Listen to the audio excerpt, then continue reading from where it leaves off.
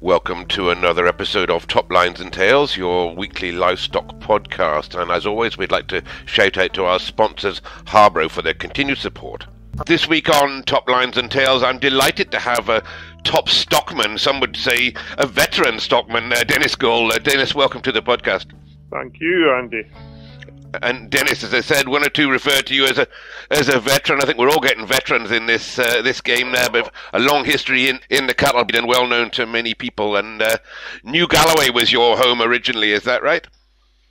Yes, I moved to New Galloway in the Glen Cairns when I was 2 months old with my dad and mum. And my dad took up a new job as stocksman for Ione Jennings at the Shield. Okay. She would still be on the go now, I think, wouldn't they? But they'd be a good herd of Galloways back then, I guess. Yes, it's still, but no longer has Galloway cattle. Mr. Jennings actually, he semi-retired in 1964, 65, and moved to Nethercleuch where father went with him. That's right. I've spoken to Peter Hunter Blair, and I think Peter Hunter Blair went there as well and ended up taking on the cattle. That's right. That's where Peter is to present day. Yes, aye. I've been up there, nice part of the world as well. It is, and it was a lovely retirement spot. It was. And your father would have shown the Galloways back then, probably at the Highland, would he? Yes, father started us at the Shield in 1964, showing which was silver dun Galloways. Okay. Mr. Jennings was all silver dun, 100 cows, and father started in 64 at the Highland. Mm-hmm. And got on okay? He had 2 in-calf heifers. They were 10th and 11th. Out of a class of 22. Wow. 22, and one of these heifers, the one that stood 10 before the show season was finished, was a champion at Moffat shows. So wow. It shows you what the lineup in these days and how tough it was to get to the top. There wouldn't be many classes at 22s ever since, so certainly not, apart from maybe in amongst the Texel sheep and that. Certainly not now, but in these days, that was pre-continental days, and there were big entries of Galloway cattle in these days. Yeah. Cool. And you as a young man there would have learnt your trade then, and then you moved on to work with some more Galloways, I think. That's right. I mean, that was my first Highland show with father, and we went again. And we went each year, but 67 was the last year with father, and I then taken up a new job, which was just down the road, just next door's farm, and got a job as a tractorman. And I said that would be fine. I would do the tractor work, but he had a herd of 25 Galloway cows, and I wanted to look after them, of which he gave me that chance of looking after the Galloways there. So, right from the working days, I've been with Galloway cattle. And that would be Sinclair. What would the herd be called there? That was the Lord Sinclair's herd at Blackweir. Okay. And it was there was a chap, Arnold Sharp. He was my boss. He was the manager, and that was where I started. And were they the Galloways there been a reasonably successful herd before you got there? How did you get on with them? Not really. No, they were just what you would maybe say an up and coming. I had went to the one wee local show, but my intentions was to go a bit, broaden the horizon and go a bit further. And we started getting tickets at local shows, and then 1971, I think, was my first Highland show. Okay. With them, and went there with one in-calf heifer with high hopes, and there was 7 in the class, and I was in the middle. I was 4th. Okay. It was where I thought I would be myself, but it was a pretty quick learning curve to see how good you had to be if you wanted to be at the top. Fair enough. Good grounding, and you went to the Yorkshire show, I believe, as well. Yorkshire show, probably 72, 73. I started at the Yorkshire show, and it was very successful. I was female champion, and we won the interbreed Group of 4 that day, which was the first time the Galloway breed had ever won at the Great Yorkshire Show. Wow. And that was with my father in the team with a silver dun, and my father's best friend with 2 silver duns from the Chumley herd down in Cheshire, and the stockman there was Peter Copeland. Okay. So it was a real family day. Indeed. And the Great Yorkshire Show, of course, is a stronghold of the Galloways, has been for years, and even now we go there, they've got their own bar and their own section, and Galloway's always well represented in there. It's hopefully we can just keep it going. It's a great place to advertise the Galloway breed, because you're sort of, you're away out of Galloway country and different people see them down there, and some visitors at the show even wonder what breed they are, and it's good and they can catch on, and it's a very good show to publicise your herd. Sure, and a stomping ground of Jim Ross, if I remember right. Has he not won it more times than anybody else? Oh, it is. Jim had a great run. He won in the Yorkshire Show, so he had.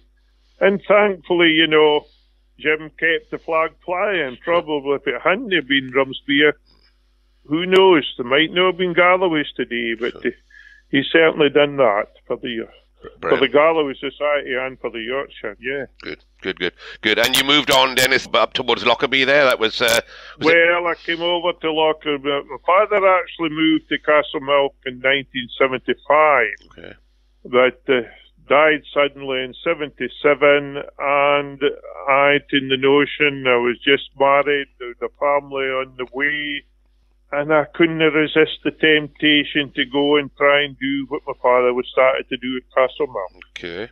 And that's a big farm, isn't it, Castlemilk? A big estate there as well, but... It was a very big estate, and, we had 7 farms we farmed in hand. Okay. And after, I just went to Stocksman to do what my father was doing, but after 2 or 3 years, I got moved up to be livestock foreman for all the farms. That was quite a big step for me. Sure. And but they've got a history. Anybody listening to this and knows anything about Galloways will know of Castlemilk, but the herd goes back 100 years, I think. Yes, Castlemilk was, I think the herd book for the Galloways was started about, 1850, 1860. Castlemilk was in there at the start, along with McTuck's, Burley, and the Biggers of the Grange and that. So, one of the originals. There would actually be Galloways at Castlemilk before the herd book was formed. Was there? Well, okay. So a long time, a big shoes to fill, I guess, if they've been successful all that length of time. But you gave it a good go, Dennis, and you were there a long time. It had been. I was at Castlemilk 26 years, and but after getting moved up to being sort of livestock foreman, I hadn't the same time for the show, and so I'm afraid it had to take second place for 2 or 3 years. But on a herd, on a farm that big, you'd had a stockman underneath you, I guess. Would you working with the cattle? We had 2 dairy farms. We had an Ayrshire and dairy, a black and white dairy. We had a big suckler unit and a huge fattening unit.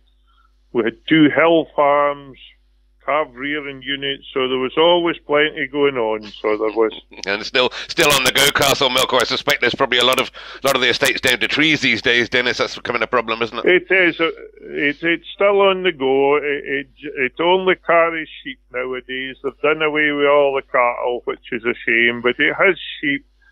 Tree-wise, there'll probably be more as there was when I was there, but not a lot more, because there always was big plantations, whether it be hardwood or softwood on the estate anyway.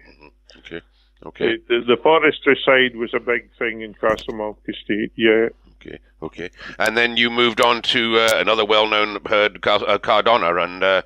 Well, that was all because of foot and mouth. Okay. We got the foot and mouth at Castlemalt 2001, and were pedigree Ayrshire herd, which was the first pedigree herd in Scotland to go with foot and mouth. Okay. So it went, and eventually over the months and sheep culls, all were sheep were taken. So that was meant that it was left with about 1,300 head of cattle on other farms, which we managed to save, but eventually they were all sold up, and I think about 7 years was made redundant, so we had to move on, and that's when I moved up to the Galloways at Cardona. That's tragic, isn't it? The foot and mouth, a lot of people, youngsters here, will never remember it, and thankfully they don't. Well, I certainly don't want to see that again. That was the one thing in my lifetime. It's something I'll never forget, and it was hard going. I can tell you, it was very hard going, seeing them. Took out a lot. Seeing them go, and then 26 years of your life just went down the drain in over a year. It was tough. Sure, and you mentioned the beggars at the Grange there, of course, lost their Galloways from there again, went back a long time, and a lot of great genetics went from there. And I think maybe there's been a little bit done now to preserve some of these genetics, so that if does happen again, at least there'll be some there in a tin somewhere. Well, hopefully. I mean, I would say the Galloway breed was probably it was certainly the hardest hit beef breed with foot and mouth. There were no doubt about that, because of the good herds, the Grange, the Allens, the Glentark, a lot of good herds were just wiped out. Well, Rumsbeer was wiped out too. I mean, he went after us and did tremendous well to build them back up again and come to where they came to. Yeah. Takes a lot of dedication to do that, doesn't it, when that's been taken from you? It does, because, I mean, you see your life's work just disappear in front of you, and it's hard going. It is. And we move on, as you said, you moved on to the Galloways at Cardona, but those that don't know, the Galloways is the name, Robert Galloway and his father, not the Galloway cattle, but the Cardona had some great Angus cattle there, and I mentioned Smithy, the great Dave Smith was there. Was he there about the time when you went? Dave retired just before I went. I went up and seen Dave a few times before I attained the job, and we went, and I remember I was asked up to pick a bull before the February sale, and Dave and me went round the farms looking at bulls beforehand. And Dave retired down into Cambuslang, and I went to Cardona, but I always enticed him to come up and see me and see how I was doing. Because I was a bit worried going to a new breed, and I thought, well, Dave will keep me right. You know. If anybody's going to keep you right, Dave would have done. Yeah, he kept a lot of people right, and that would be he'd have died soon after that, I guess. I would go to Cardona in 2003.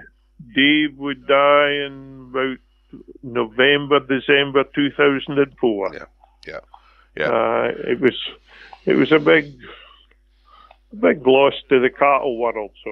So it was. A big loss. You're right, and you mentioned Angus. Of course, he would have brought some great cattle with him from the 3 or 4 herds that he'd been at previous through again a lifetimes of work, and you'd inherit some of those there, some good Angus cattle, and some Galloways there as well, I think, at Cardona.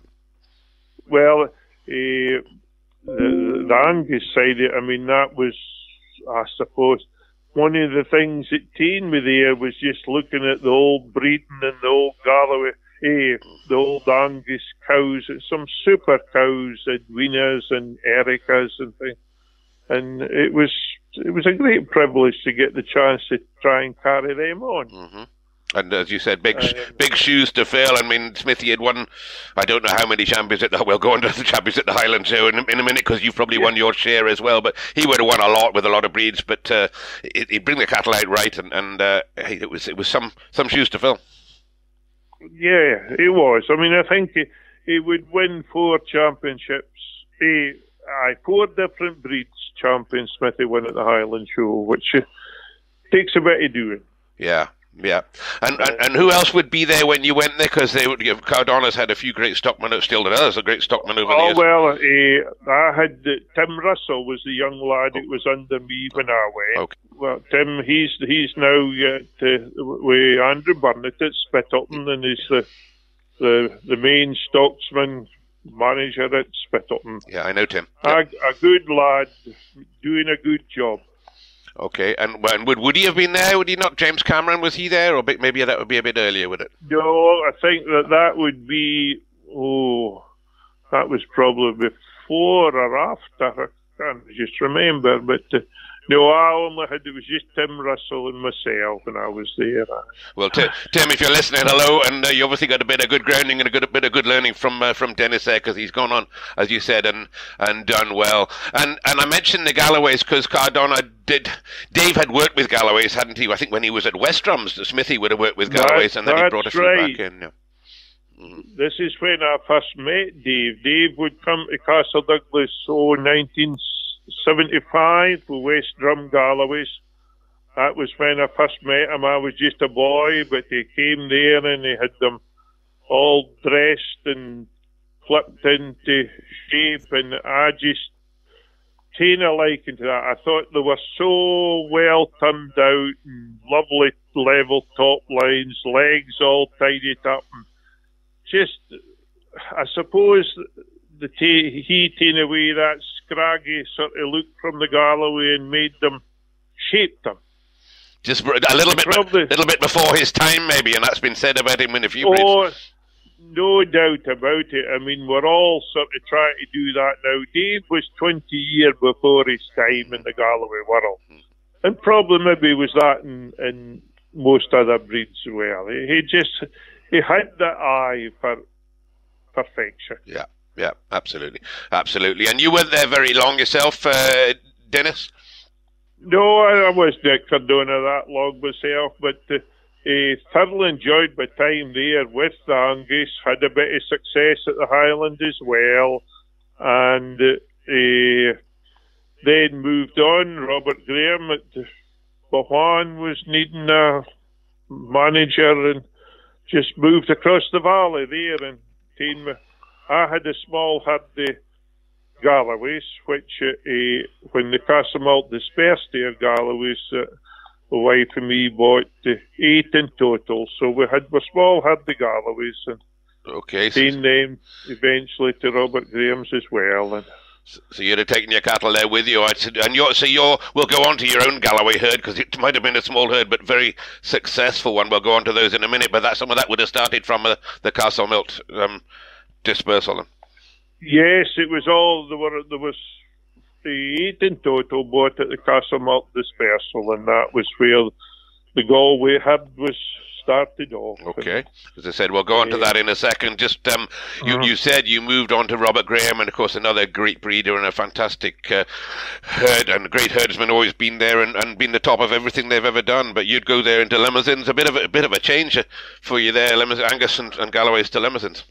Well, it was a very big change going into Limousins, but I remember when I went over, Robert wanted me to go over and see the cattle, and I wanted to see the cattle before I said I would take the job, and I walked round his cattle, and we both did, and I thought, well, if I can't breed cattle in here amongst there, then it's my fault, because his cattle was just outstanding in the days. So. Mm-hmm. And again, I mentioned good stockmen. Of course, Danny Wiley had been there as well. So were you going there to replace one of those, or were you mixing in with a few others? I actually went to replace Brian Wills. All right. Brian moved on, and I went to replace Brian. And at the same time, I had young Ian Anderson there with me. Okay. He was there, and we'd be together probably for a year and a half before Ian moved on. But no, we had, I suppose, instant success at Bohan. But the cattle were good. Instant success. We talk. There's not many people we have on this podcast who can say that they won the Burke Trophy at the Royal, but you walked straight into that one with Graham's Sammy, didn't you? And he was a great beast. Well, it was Graham Sammy. he was our senior bull the first year we started, and we actually had a very good lineup that year. We started at we actually started at Rimmon Show. This was the first time that Sammy won the Highland with Brian as a young bull, and that would be 2004. we took him out in 5. Rimmon Show was to be the first show out, and I can tell you the nerves was pretty high that day taking him out for the first time. And but anyway, he won the limousine. He won the best cattle beast in the show, and it came to the champion of champions, and we were in the middle of the ring with Sammy, and we had a big Clydesdale horse on one side of us, and Sammy wasn't disturbed about the Clydesdale horse. That was no problem to him. But on the other side, we must have had the champion pet, which was a rabbit.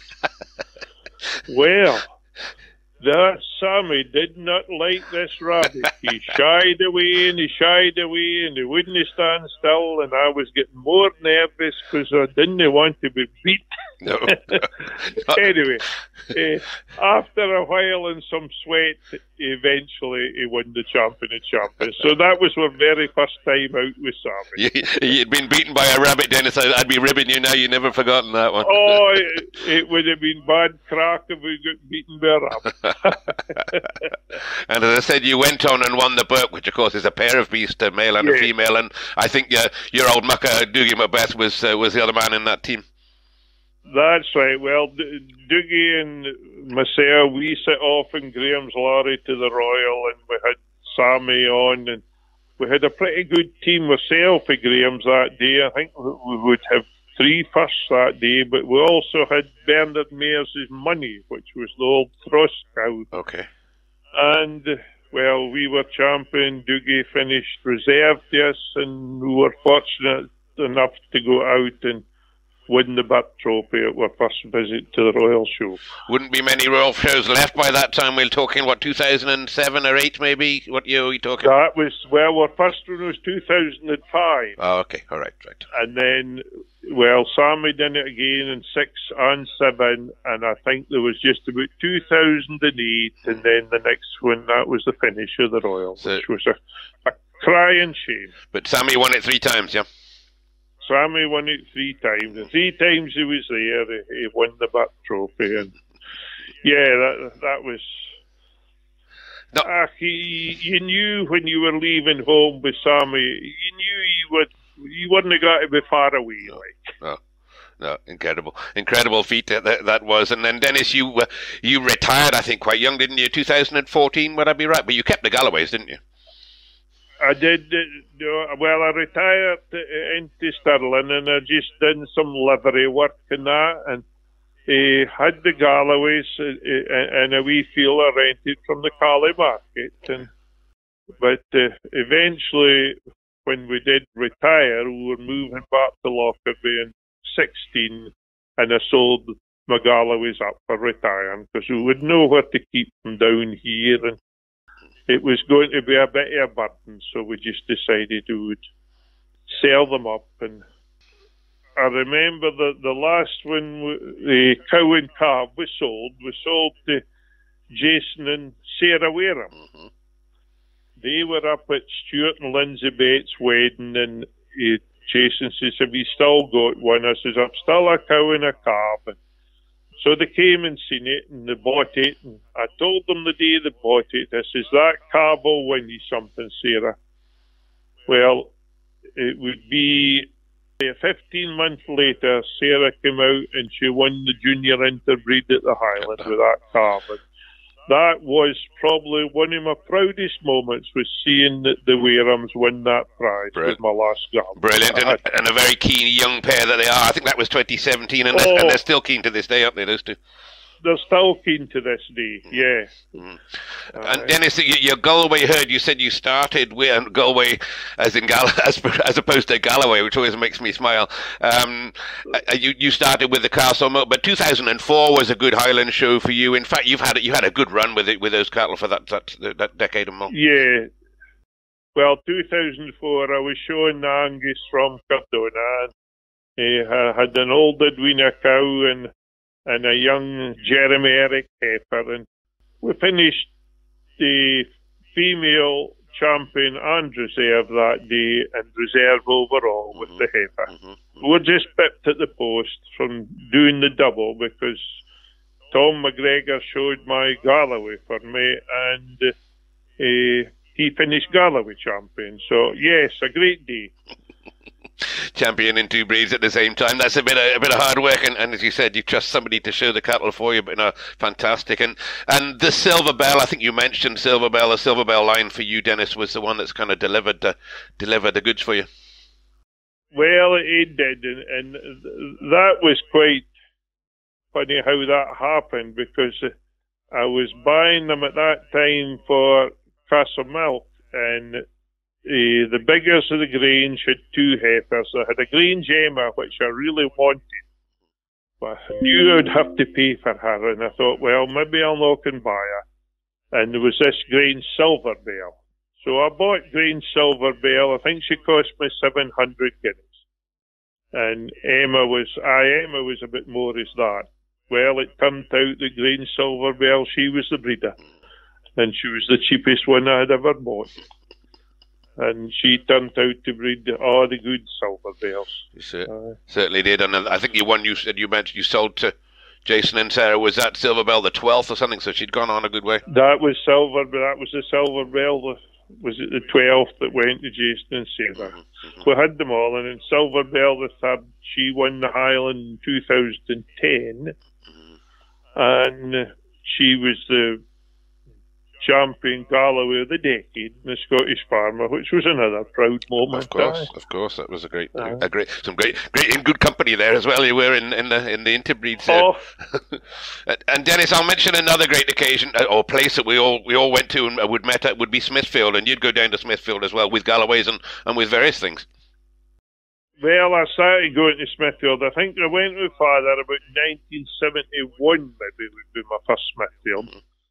And that was a very good week because Father finished, he was interbreed steer champion, reserved to the King's Cup, and we won the Duke of Norfolk Trophy. Wow.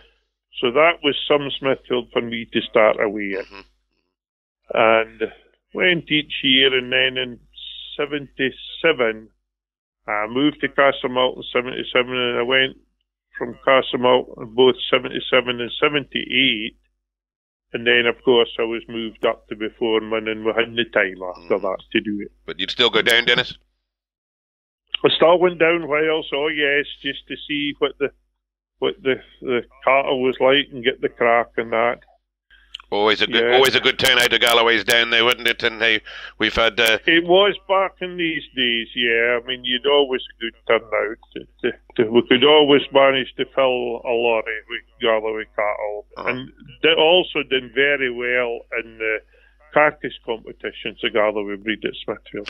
And in the crossbreds too, we've had Sandy Beaton chatting to a while back, and because Sandy would have a good herd of Galloway cattle there and put the Charolais across them and turn out some great cattle that way. That's right. Sandy brought out some beautiful Charolais Galloway cattle, so he did. Yeah. No, yeah. Fantastic days. I Fantastic. Did some of the Macmillans too. Sure. Some Jock Macmillan and Claude Birrell. They were all Galloway behind these Charolais crosses, like. They were, with the big lugs on them and just flashy, weren't they? Just beautiful, flashy, and good carcasses, as you say. Beautiful years. Could show their softball. Good. Let's move on to something a bit more controversial. You've been involved in the Galloways quite a while. Nowadays in the breeds, everybody's chasing figures, and that's something the Galloways never really been involved in. It's always been judged by the eye. What do you think? What do you think of them bringing into figures into some of these hill breeds now? Have they got a place? Well, I would quite like to have seen some figures in the Galloways, because there's the fact that it probably has never came about is just they're away out in the hills there for, I spend most of their life out in the hills, and you know, Galloway cows, they might be lucky if they're ever into enclosures once in a year.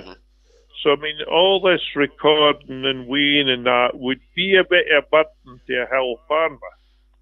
But personally, I would like to have seen it, because I think they're certainly their fertility, their milk, their longevity, their easy calving would have high figures. Yeah. They're very easy cattle just to.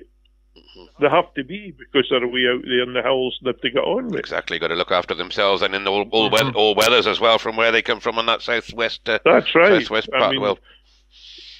Rain, hail, sleet, or snow, they've got to and rear a calf every year. And I mean, it's quite common to get Galloway cows 14, 15 years. Spoke to a man the other week. 17 was his oldest cow. Yeah. That makes a difference. That longevity, doesn't it? And that's what's bringing maybe the breed back. I know there's a revival in native breeds, but the breed is certainly on the way back in. We're seeing a bit of money being spent about. I mentioned Cardona. Now they're spending a bit of money in the Galloways, and just recently they're getting into quite a substantial Galloway herd. They spent, Cardona, which is great to see. Was it 11,000 for a Kirkstead bull? I think they spread recently. That's a pretty good commitment. That's right. The 11,000, and they're always there or thereabouts, looking for this odd heifer just to build up their herd. And the same sale, I think, would be the Catherine McGregor, of course, up at Hairstone. And Catherine made a lot of headlines, I think, that one, when she bought the Black Craig heifer. Well, she did. It was a Black Craig heifer, and I had mine at the share along with the Graham boys as well, and I thought she had bloodlines all over the world, and I thought, what an animal for flushing. We'll buy this. But anyway, Catherine must have had in the back of her mind she was going to buy it too, so we had a bit of ding-dong, but I had to give in. So the pension wouldn't stretch any further. So I knew you'd push her, but she was a great-looking beast. I haven't seen her in the flesh, but in the photographs, looked a tremendous-looking, a great example of the breed. Outstanding heifer. She really was. She was just. You don't see many heifers like her, and just her bloodlines was what was appealed to me. She had Australian, Canadian, native blood in her. I thought, what an opportunity to flush, and I hope Catherine has success with her too. I'm sure she will, and I think everybody's waiting for to turn out with him probably fairly soon. When was that, Dennis? Be 4 years past, 3 years past, is it? That'll be about 3 years past, I think, 2000. And you mentioned the Grahams there, so we'll go round to that you did after you retired. I'm not quite sure how it came about, but young John Graham at Burnfoot, and a tremendous stockman that he is, and I think you've got a bit of interest in the breed along with him. Oh, well, we have. I mean, the Graham family and ourselves, who were always very friendly when we were up at Stirling, we'll watch these boys. They came over to Bawan quite a lot to see the limers and see the dairy, and they were just, I don't know, 6 or 7, but such keen boys and that. And I watched them grow up and made great friends with their mum and dad, and they used to help me when I had my own Galloways up there, and then the partnership started. Coming home for the Yorkshire Show one year, they felt that they said to me, would you not like to have a Galloway again? And I says, oh no, I've nowhere to keep them, John, and I didn't want the hassle. And they must have been talking about it, because they said, if we were to keep them and do all the work and do all the hassle, would you be interested? And of course, that's how it started. Wow. So Okay. I was very pleased. They kept me in contact with the Galloway breeders, and at the same time I was encouraging 2 young lads into the Galloway breed, which I think was more important to me anyway. A win-win, and I say not just 2 young lads, but 2 great stocksmen. I think they've got Blue Leicester sheep as well, don't they, and 1 or 2 others, and well respected amongst the breed. And did you buy a couple of heifers in there? I think you bought one in 2021, didn't you? Well, as I say, we ran up the one that Catherine got, and then we got one from Romsby that day, and that was our first one. And well, she had a heifer calf, her first heifer calf, and it was showing last year, we taken it to Livestock last year, and we were fortunate enough to be Galloway champion with the first calf we had born. Okay. We've now got five. We're five in total between us now. Okay. So. And you turned those out at the Highland, I think, last year, did you? And the Yorkshire as well, mate? You were certainly at the Yorkshire. Yes, we taken one to the Highland last year. She was second and very well, and well, she was champion at Drimmen and champion at Ayr, and yeah, hopefully we'll have something again this year for sure. Okay. And you were down at the Yorkshire, I know, because my wife Wendy and I had a bit of crack with you in the bar there, and she sends her regards, Dennis. That's right. That's right. Always loved going to the Yorkshire. It's probably my favourite show now, just because it's very relaxed. Sure. And I totally agree. You just, you can sort of sit back and enjoy it. Mm-hmm. The Graham boys, they take their sheep, and we share the caravan, and the crack's good. Yeah. They brought my sheep back for me from the Highland last year. Good lads, as you say. And Dennis, you were recognised in, I think, 1997, so go back away, with the Gold Steer Award. What's that about? I've never heard of that one. Well, the Gold Steer was, we always showed in the live dead weight for the Scottish National Fat Stock Show when it started. Okay. Each year we went, and well, in 1997 was the 100th year of the Scottish National Fat Stock Club. Okay. So the Galloways of Scott Beef, they always gave a silver steer to the champion carcass. But on the centenary year, they gave a gold steer. Right. And we were fortunate enough to win it that day, and that's where the gold steer came from. And that steer, it'll be 100 years before it's presented again. That steer. Is that right? Okay. So and is that solid gold, Dennis?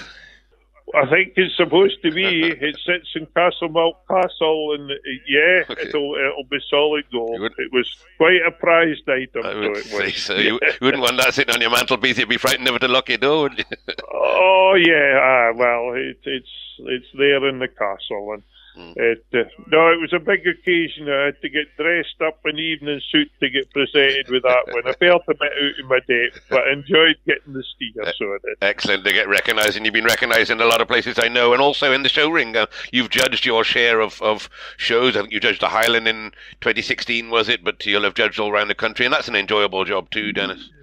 Yes, I've judged all the royal shows, either be it cattle or sheep, but I love judging. Even the wee small day shows, to go back there, to be asked back to judges, it to me is a great privilege. Absolutely. And I like doing it, and I just please myself. And you judged the Stars of the Future, I think, just recently. That's a good event there. Robert Patterson's got a bit of weight behind that, but those boys are doing a good job with that show, aren't they?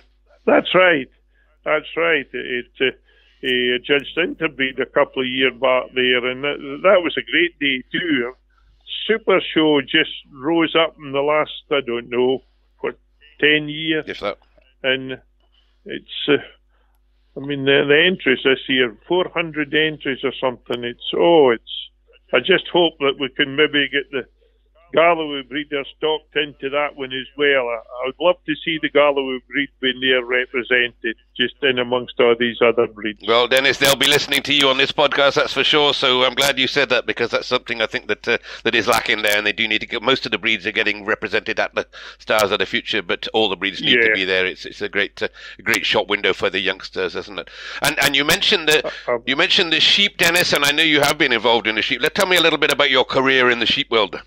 Well, I suppose it all started away at Castlemilk, and we used to go each year. We went to the north to Lairg and Botwood North Country ewe lambs, and to produce the Scotch half-bred sheep, and we had a lot of success and a lot of headaches and worries along with it, but we're really quite successful at Castlemilk in breeding half-bred sheep. Okay. And then, when I moved to Robert Graham's, he had about 20 Berrichon ewes at the time, and I had a liking to that Berrichon ewes, and I don't know, Robert just seemed to let me get on with them, and we had a lot of success in them too. So we had between Highlands and Royals and Belthwells and that. And certainly did have a lot of success. Did you show at the Royal Welsh with them as well? Because there's quite a stronghold of them down there now. We didn't show at the Royal Welsh. We went each year to the top sale. Ah, right, okay.